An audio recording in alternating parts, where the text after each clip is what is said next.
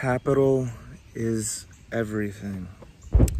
And that's what I'm going to be talking about right now, is the importance of capital.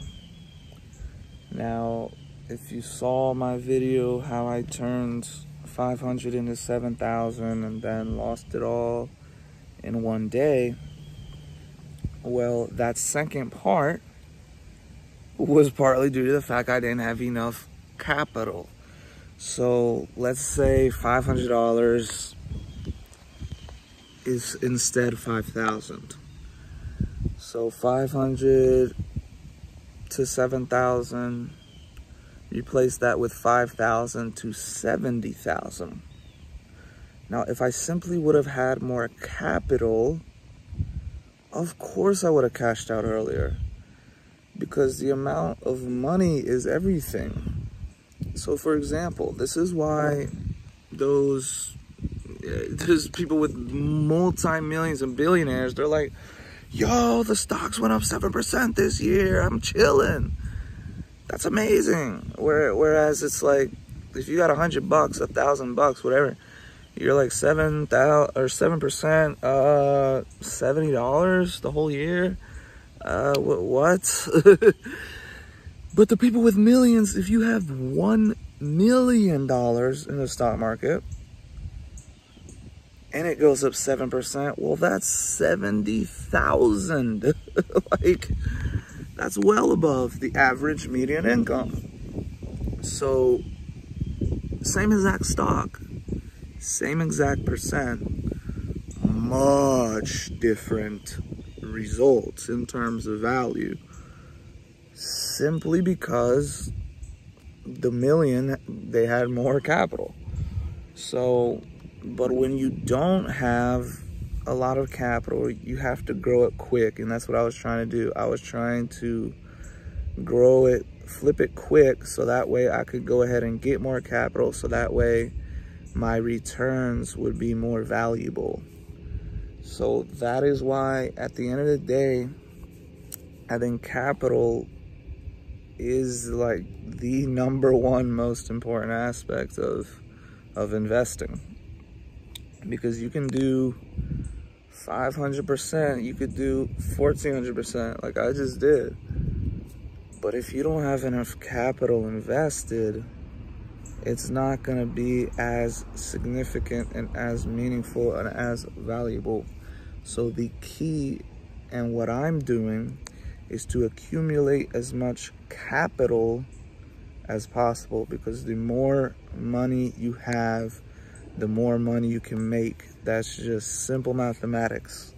Like we just talked about 7%. Like, let's do $1 million again. 10%. That's 100,000 a year. If you can only get 10% on $1 million, whereas getting 10% on $1,000, that's gonna take you years. You know what I mean? So you have to go for higher percentages when you have lower capital. And that is what cryptocurrency allows.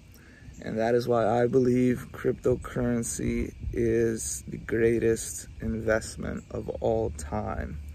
If you look at the last 10 years, it's literally the greatest asset like that exists. Like performing asset, the highest return on investment. But I think we're gonna make that for another video.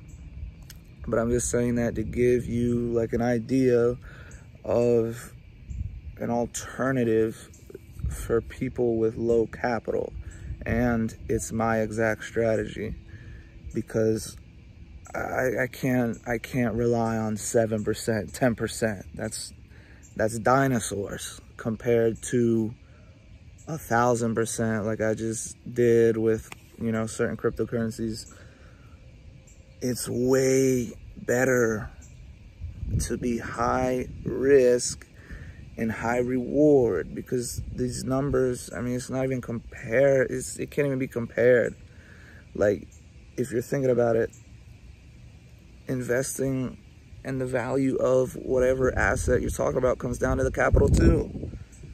Because if you have low capital within a company, it has more room to grow. If Apple's worth $1 trillion or whatever it is, just for it to double, it needs a whole another trillion within the investment to double. Like, it's like, that's too much capital needed. Whereas an investment with a low market cap has much more room to grow. So I'm going all in on cryptocurrencies, as I believe they have the highest potential return on investment. That's just a statistical mathematical fact. But the key is capital when it comes to investing. And look, when you do get a bunch of money from more risky investments like crypto or whatever, then you can go into more conservative type of investments because you have more capital. But the key is to get the capital first. Capital is the most important aspect of investing.